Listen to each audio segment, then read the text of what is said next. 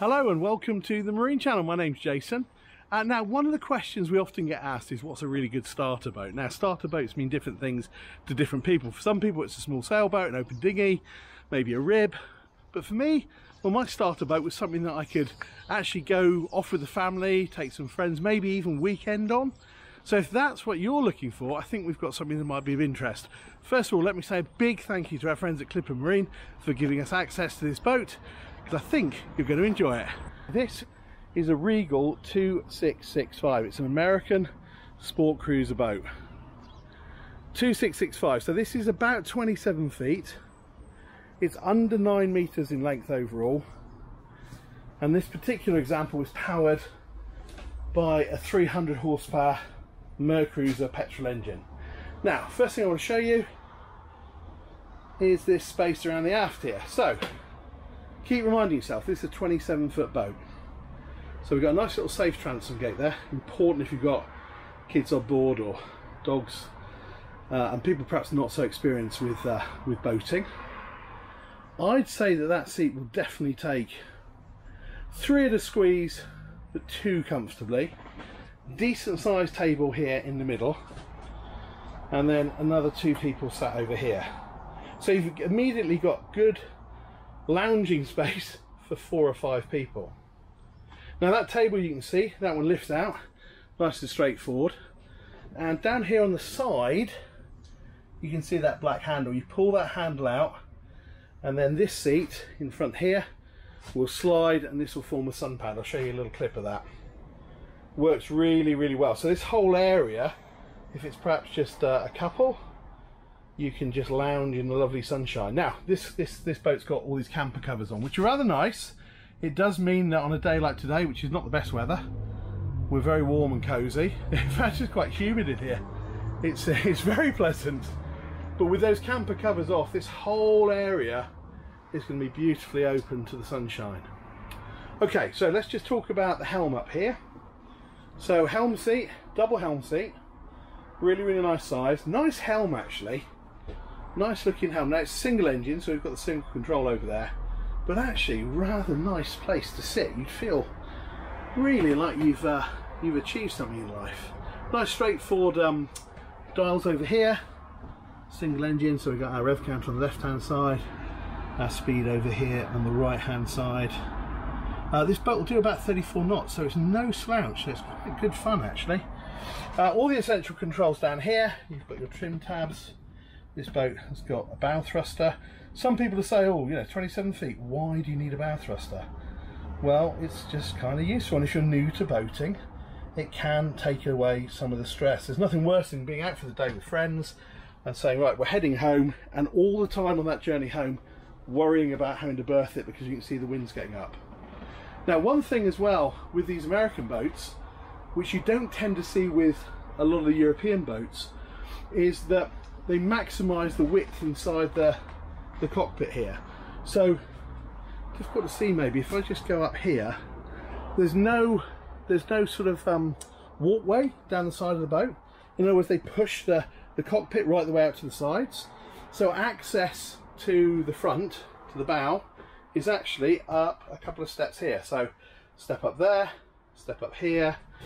This panel here will open. This is all high grip surface, and then you walk out through to be able to deal with the anchor and so forth. It's actually, having had a 30-foot American sport boat myself, it's actually very, very easy.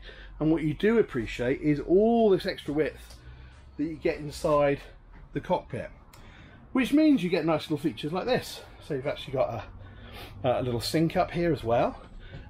Good storage as well. I had a little look on this boat a few minutes ago, and there's a massive storage bin in there for things like life jackets and fenders. This particular boat's got a little cool box here, which is pretty good. So you can put your cool beers in there.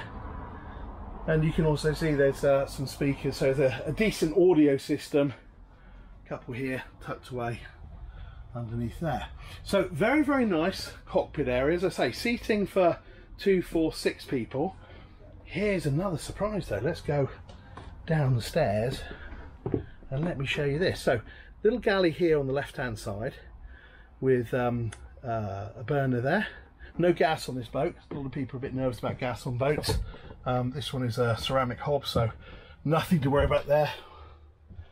Little microwave here as well, so you can certainly cater. Decent little sink, and then down here we've got a little fridge as well. More than enough for a night aboard, or maybe even a weekend aboard. Now what's quite clever here is you've got this big U-shape.